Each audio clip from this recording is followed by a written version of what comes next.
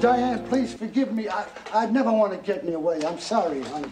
Thank you for understanding, Coach. You know, when you live alone, you tend to forget that other people have lives.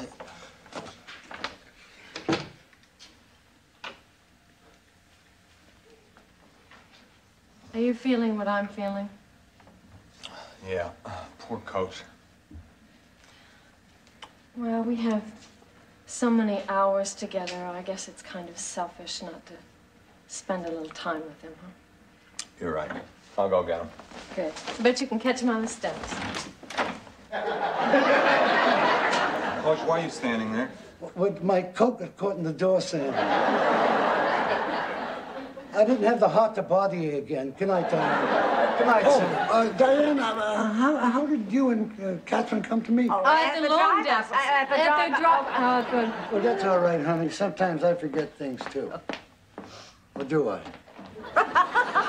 Coach, you tickle me. Are you always this funny? I doubt it.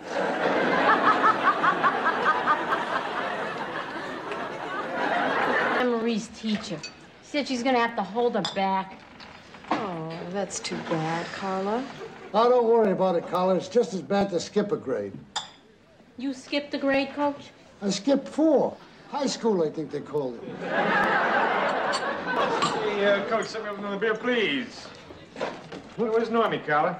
I got a great story to tell him. Ain't my job to keep tabs on the walking beer keg. Besides, who cares about your stupid story? Yeah, thank you, Carla. Coach, if you serve that beer any slower, it's going to be vinegar before I quaff it. Oh, didn't I tell you, Cliff? I'm on the verge of setting a new monthly record for fewest glasses broken. That's great, Coach. How close are you? Oh, I just have to make it to midnight without breaking 7 glasses. Oh, holy coyote, Coach. There must be at least 4 inches of feathers down there. 6 inches, Cliffo. You can't be too careful when you're going for a record. All right, Coach. Never thought I'd see the day you'd be working with a net. And you never will. Hi, honey. Well, Coach. Yeah, honey. Sam says his Uncle Nathan up in Vermont just died. That we sure did. Do you believe that? Well, of course, Diane. I mean, they wouldn't make funeral arrangements if the man wasn't dead. I think they got a test for that.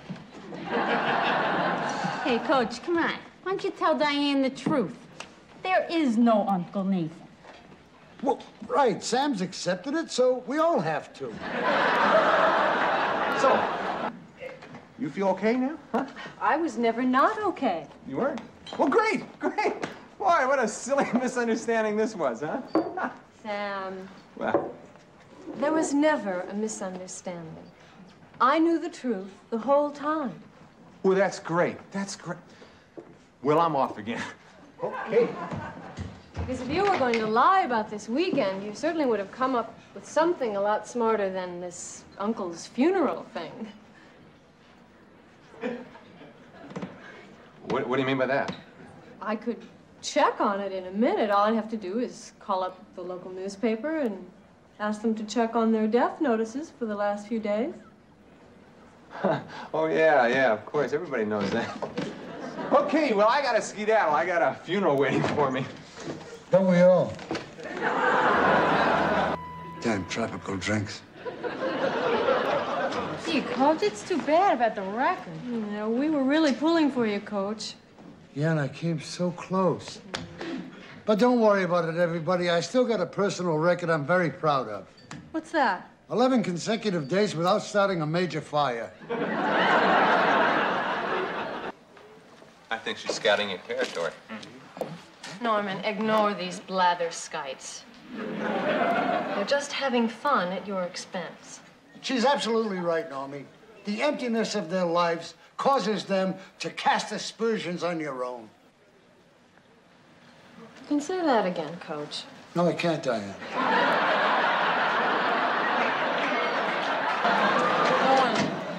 Norman, I think that you better give the lady what she wants. She is a client. If you don't come across, she's gonna drop you like a bad habit. Norman, has it come to this? Are you going to sell your virtue to the first person who buys you a drink in a bar? If you were a woman, I think we'd have a name for you. I kind of like Becky. Sammy, I think it's time for a romantic gesture, you know? So like a little trinket to smooth the water. No, I've done all that stuff before, and I tell you, it's going to take a lot more than music and candlelit dinner to shut her up this time. Sam, listen. I'm telling you, it's time for you to take a big step.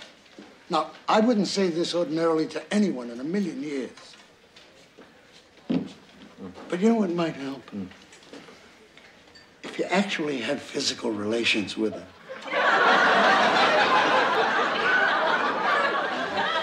I don't think so, Coach. I think we're both going to wait until we're sure how we feel about it. You're a good old-fashioned guy, Sam.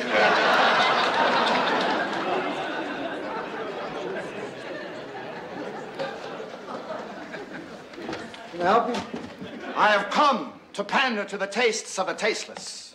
Oh, you want to head the food committee? Wait a minute. We got a chairman for the food committee.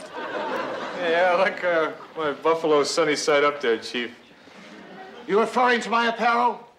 Oh, hey, no offense there, little beaver, but it is a tad out of the mundane, you know? Excuse me, sir, but what is that outfit? This is an Arapaho ceremonial tunic worn by the village elders when they hold council in their hunting lodge. I earned it by letting them pierce my flesh with wild turkey quills. This is a J.C. Penney wash and wear, tapered tails. Salesman was a little nasty, but I didn't have to go through anything like that.